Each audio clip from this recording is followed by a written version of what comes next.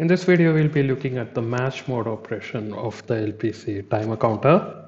So basically the idea is you want to get an interrupt when the value specified in a particular register becomes equal to either your timer or the counter. So basically match mode can be used either in timer mode or counter mode. So if we look at a sample application, suppose you are putting some tablets into a bottle and you want to say a fixed number of tablets in a bottle, say 50. So after putting 50 tablets, you need to get an interrupt. So we can have a similar setup like our mouse with a sensor and a light source to get pulses from external world.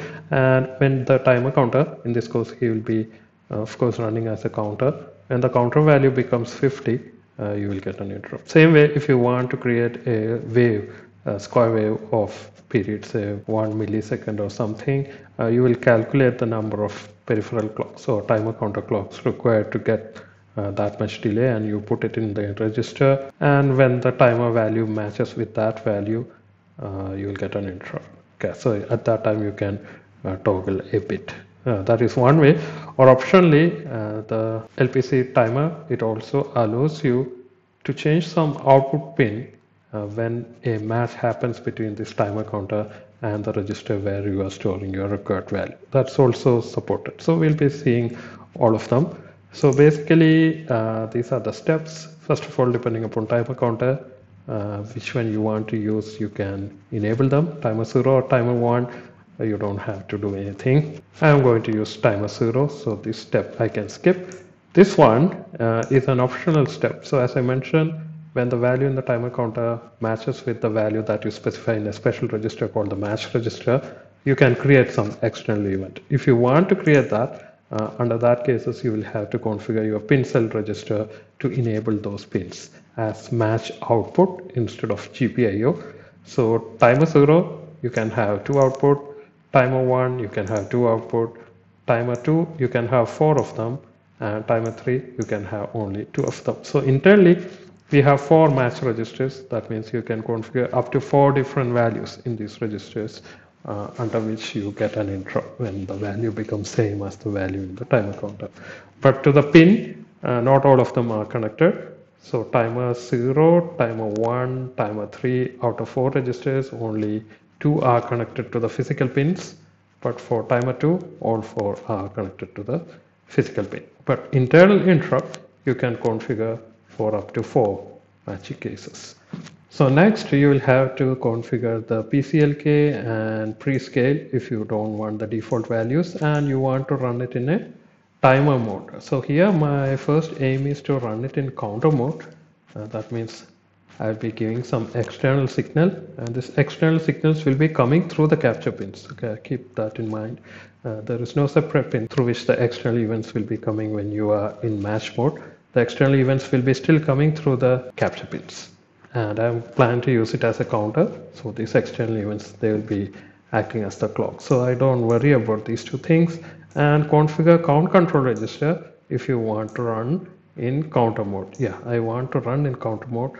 So this step I will do. So let me start from our previous code, input capture, and we'll start modifying from there. So here you have already configured the pin cell so that capture 0.0 of timer 0 is enabled. That we still need. Here you are configuring interrupt for capture interface. Okay, but in this case we just want this capture input as a clock. We do not really want to capture it. So we don't want this line. We don't want to configure the capture control register. But CTCR register we need to configure. We have already seen our CTCR. That's where you configure the clock. By default it is timer, but my plan is to use it as counter. Here you enable the particular capture interface, but again we are not in capture mode. This is used only as a clock. So this you keep it as 0 itself. And this bit will make to 1 so that we use the rising edge of the signal coming on the capture pin as the clock. So that we can write. So we can write as timer 0 CTCR is this one. We will OR it with 1 so that the lowermost bit becomes 0. Okay, so next we have to configure this match control register. Okay, so you have many options here. You can enable interrupt. That means wherever a matching happens, you will get an interrupt. You can see we have 4 sets of 3 bits each because we have 4 match registers for each timer counter. So this bit will give you an interrupt whenever a matching happens. So of course we will set it. Although we don't have an interrupt service routine, we will still work in polling mode, but we will definitely set this to 1. Reset on match register 0 means if a match happens, your timer counter will be reset to 0 and he will again start counting from 0. Okay, that's a good feature because if I want 50 tablets in every bottle, after I fill the first bottle, I need to count again from 0. That makes more sense. Otherwise, I will have to change the match register value to 100 so that next time I get the interrupt. When the total number of tablets are 100 and 50 in the second bottle.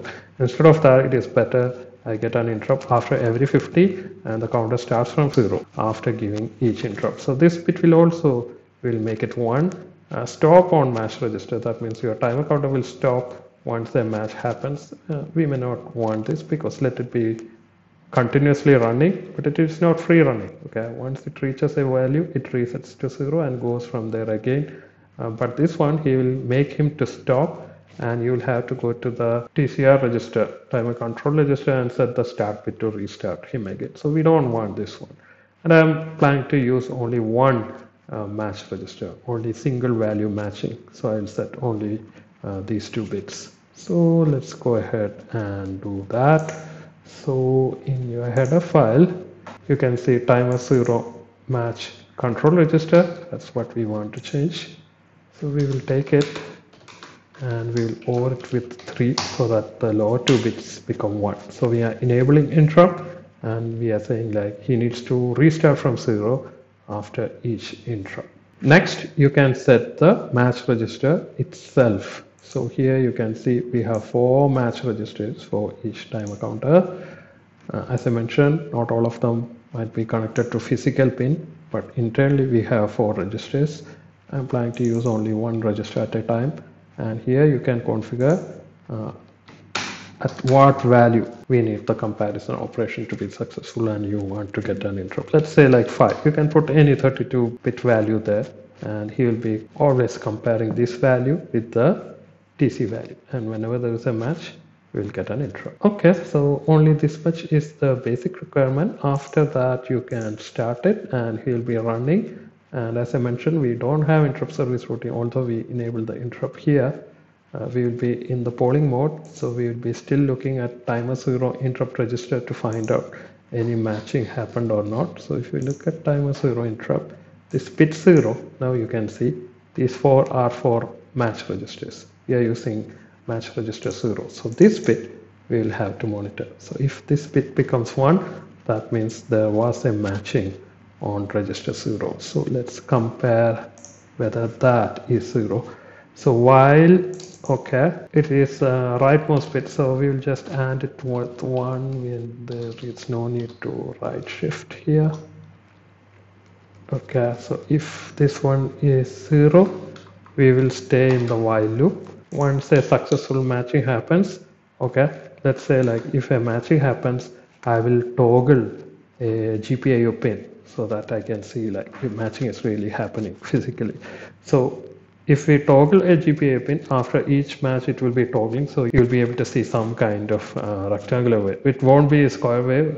You can make it square wave if you match exactly at the same time, you press the button at the same time, but most probably it will be simply a rectangular wave. So I will make some signal high and low. This time let's try to use our fast interface, so we don't need any of these this time, and I'm planning to use bit 0 of port 0 in fast mode. So first let's configure the SES register. For that you need to make the system control status register bit 0 to 1 if you want to use the fast mode, because I want to change only one pin, so I want to mask the remaining pins, and this masking is available only in the fast mode. Okay, so that's the basic reason. So FIO 0 direction, I'm setting all output. Mask is not applicable to direction, remember. Then FIO0 mask. I'm setting it as 0xFFFFFFE. That means every bit except the rightmost bit is masked. So when I write to this pin register, only the rightmost bit will get changed. That's what I mean. Okay, so here what I will do, once I get an interrupt, yeah, of course we'll have to acknowledge that interrupt. For that you have to write back 1 to the same location. So we can simply say this register is this register and write only to the rightmost bit. Okay, so basically you want to change only the rightmost bit to 1, or to all other location you just write 0. So we can simply write this equal to 1. That's good enough. Or you take this one and you AND it with 0 0 0 0 0 0 0 0 and OR with 1, which is effectively you are just writing 1 to that register. So what I will do, whenever I get an interrupt, I will toggle that pin. So I can simply say FIO0 pin equal to, we'll just toggle it. So we'll say like note of this one. But again, remember, because we are masking, when you read that pin value, every bit except the rightmost bit will be 0. And when you write back, it won't change any other pin value except the rightmost bit. Okay, so this is good enough.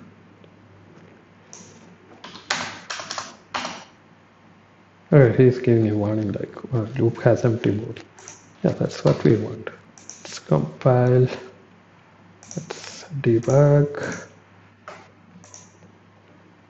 Okay, we have our timer here. We are going to give the input through P1.26, either fast or slow, doesn't matter, since we are giving input. Okay, we have that one here, and the output is through the bit 0 of GPA 0. So it should be somewhere here. So let's run it. I'm running everything together, so you can see timer got enabled. This is the match register. 5 got set there. We have enabled interrupt. We have enabled reset our interrupt, and our TC is not moving because we are in counter mode, and input should come through capture 0.0, which is P1.26. So we have 4, 5, 6. So when I change it here, when I click here, whenever rising edge is there, you can see this TC is changing. So 4, 5. So now matching might have happened. Yeah, you can see he reset back to 0, and you can see here it became high. Okay, so now let's keep on doing it. So you can see whenever a matching happens, this output pin is toggling and our timer counter is resetting to 0. Now it will be easy to see it if we have it in our logic analyzer. So we can set up, and we need to see, okay, port 0.0, that's what we are using, and we need to configure it as a bit. And let's stop everything, let's restart. Sorry, my key crashed, so I had to restart. Okay, so let's rerun it again. So this time, okay, let's try 4, 5, 6.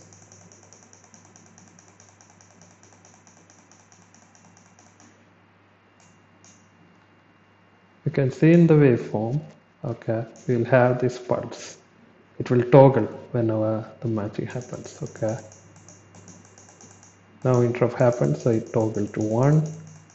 Now it toggle to low, toggle to high, toggle to low. So the width might not be constant always. Yeah, depends upon when that matching happens, since it is a counter.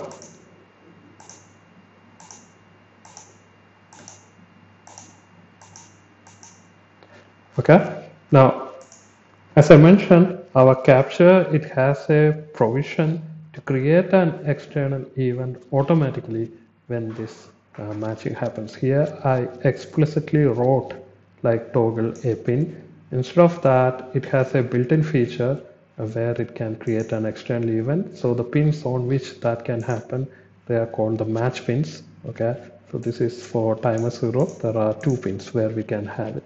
So if you want matching, you have to again configure the pin cell register. So match 0.0, you can see that is also in pin cell 3. Our capture 0.0, that is also on pin cell 3. Okay, so if you look at our code, we have already written it as 3 to enable capture 0.0. Now we have to enable match 0.0 also. So this is 1 1, then 0 0, so it became 3. So we need this also. This is function 3, so 1 1 0 0. So it will be like 3 3 here. Now you need to configure what event should happen when a match happens. That provision is also there. So for that, you will have to configure the so-called external match control register. So this register you have to configure only if you are controlling some external pin when a match happens. So here, first of all, you need to enable whether this external match operation event should happen. If that happens, what should happen? That is configured using these 2 bits. So every match register has 2 bits. So if you set it to 0 0, nothing happens. 0 1, the pin becomes high. 1 0, pin becomes low. 1 1, pin will toggle. So let's try pin is toggling. We are using a match register 0 of timer counter 0, and this one we will make it to 1 1. So here we need 1, so it will be 1 0 0 0 1 1 all 0. So it will be like 3 1. So here, if you go to the header, we have T0 external match register, this one. That's what we need to configure. So I'm changing the same source code. Okay, you could have started in a new file. That's also fine. So we'll make the value of external match register as 3 1, the lowermost bit. And once we have done, we don't need this toggling. If you enable it, both pins will toggle, but that's not required now. Okay, so let's go for debugging.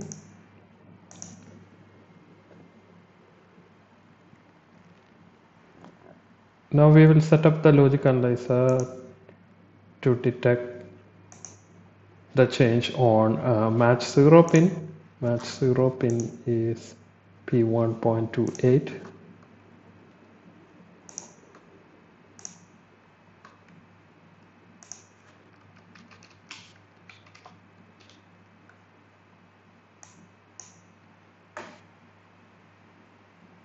Okay, it should be bit type. Okay, so let's run now. And while it is running, let's change the input here.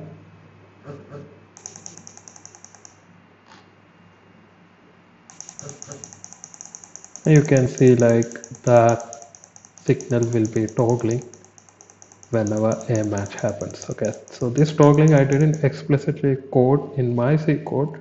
This is happening because of the built-in feature, like you can have an external event whenever a match happens.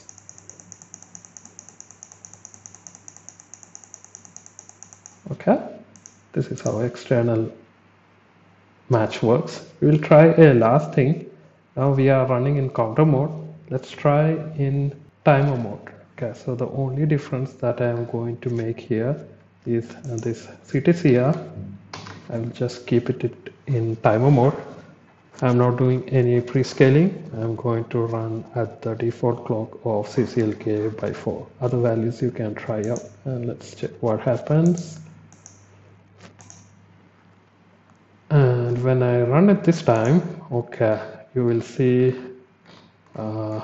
it will be a perfect square wave, because now he is waiting for 5 clock cycles. After that, he generates an interrupt and toggles the output. So this time it will be a square wave with T on equal to 5 clock cycles PCLKs and T off 5 PCLKs. So this is where match is working in timer mode. So I hope you have a better idea about timer counter now. We'll stop the discussion on timer counter here. Thank you.